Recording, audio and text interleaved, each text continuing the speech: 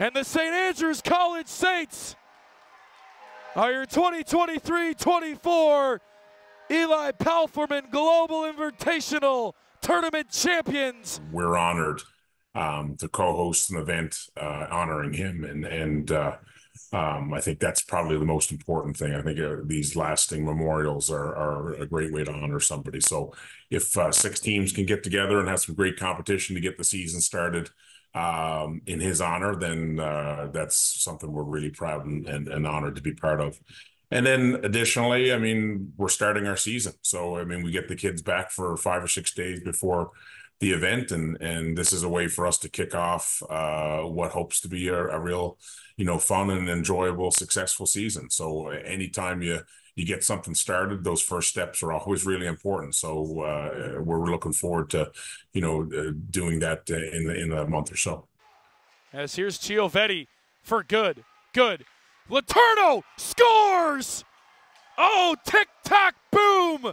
Dean was on the radar before the season last year, no doubt about it, because he had a great 11 year with us and was seen. But his performance in the tournament, being one of the leading scorers, if not the leading scorer, scoring some big goals, some highlight reel type goals.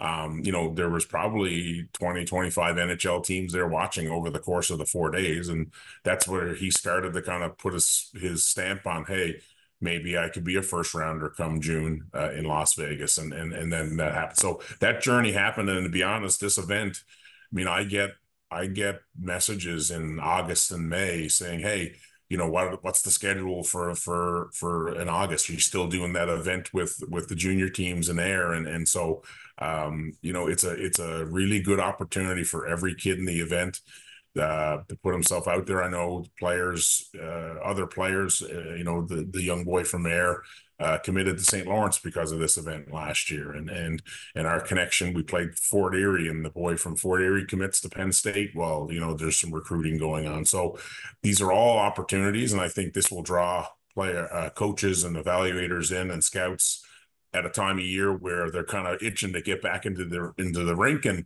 we offer them 2 real good games a day, whether it be in Ayr or in Aurora, and give them an opportunity to see some young up and coming players.